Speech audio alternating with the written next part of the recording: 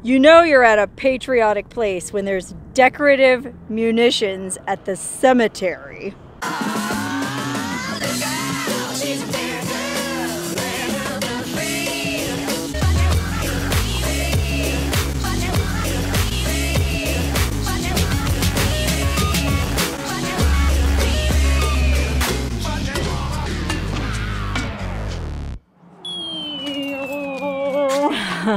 Hey, Wonderhussy here, in the most patriotic town in the entire USA.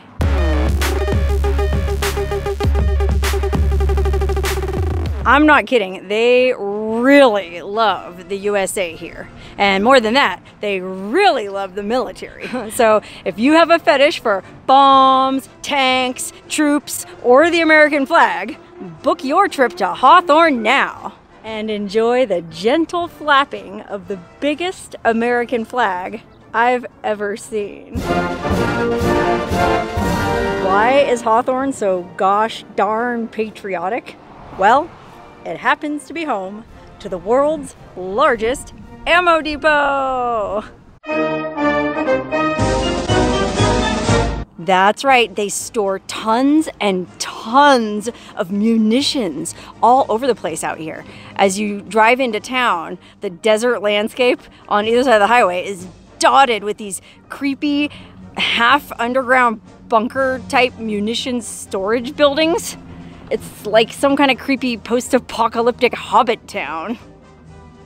I mean, these storage buildings are friggin' everywhere.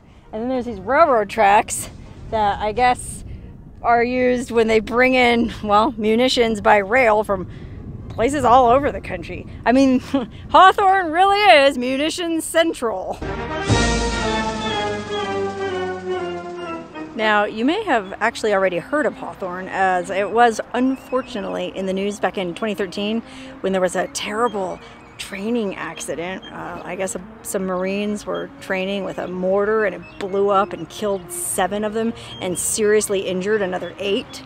Well, there's a monument to it here in this park. In fact, the whole park is dedicated to veterans, but there's a special monument right here just dedicated to the Marines who died in that mortar explosion.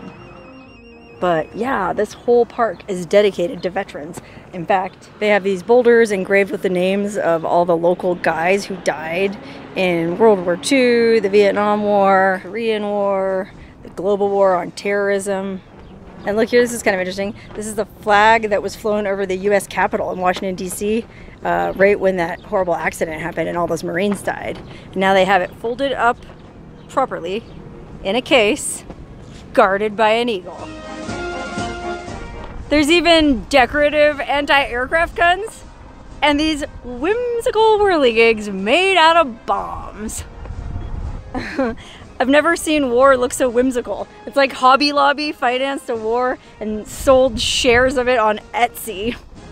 But it's not just the park that's dedicated to veterans. Even on your way into town, on the highway is marked with signs dedicating segments of the road to veterans of World War I, veterans of World War II, veterans of the Cold War, veterans of the Korean War, veterans of the Vietnam War, veterans of the Persian Gulf War, and finally to veterans of the global war on terrorism. It sounds more like a bank than a war.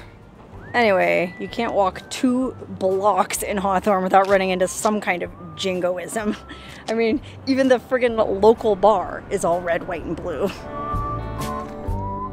My sister and I actually came here once and had drinks when we were staying at a motel in town, and it was actually a super cool place.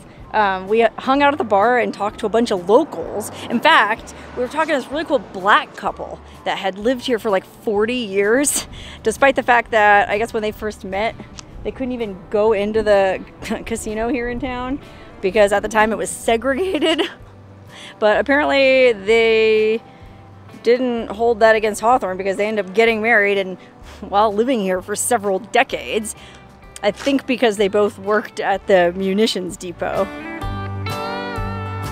Now, speaking of munitions, one of the most interesting places here in Hawthorne is the Hawthorne Ordnance Museum. It's right on Main Street, so you can stop in anytime and, well, spend some quality time with your favorite ordnance.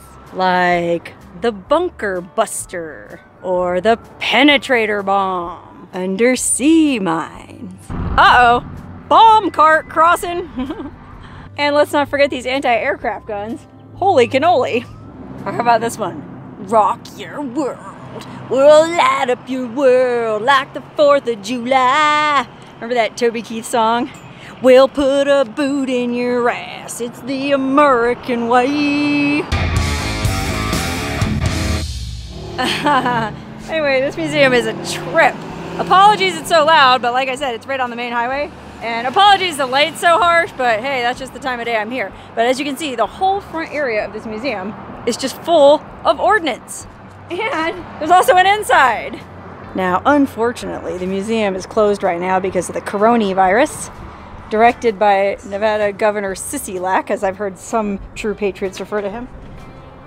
But if it was open, we could go inside and see all this amazing ordnance.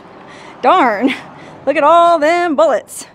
I'm getting aroused just looking at it all.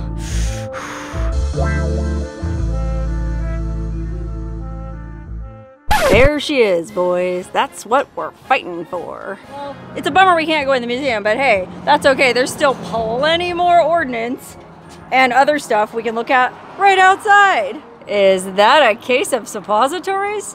Or are you just happy to start a war with me? Yikes, look at the face on that. Jeepers creepers. Sure wouldn't want to run across any of these. Well, how about these undersea mines? This is the stuff that's floating in Walker Lake. If you watch my Walker Lake video, it's one of the reasons you're not supposed to swim in the waters. There's all these unexploded munitions, like these undersea mines, I guess floating in the lake. But for sure, the pièce de résistance here at the Hawthorne Ordnance Museum is this, well, giant tank. And unfortunately, the sun is directly behind it, so I don't know if you can see it that well, but I don't know anything about tanks, but it's a tank. And what's more, they not only don't discourage you from climbing on it, well, they just kind of tell you to be careful and climb on tank at your own risk. Now that's America. Nothing more American than the fear of litigation, huh? But for realsies, you can just climb up on this tank and pose for all kind of pictures, and no telling what kind of drunk people have probably hung from that thing at the end there. This kind of reminds me of those abandoned tanks I explored in Dixie Valley. If you watched that video that I made a couple years ago, there's this amazing area in Nevada with a bunch of abandoned tanks you can just climb around on and in. It was pretty cool. But this is pretty cool too.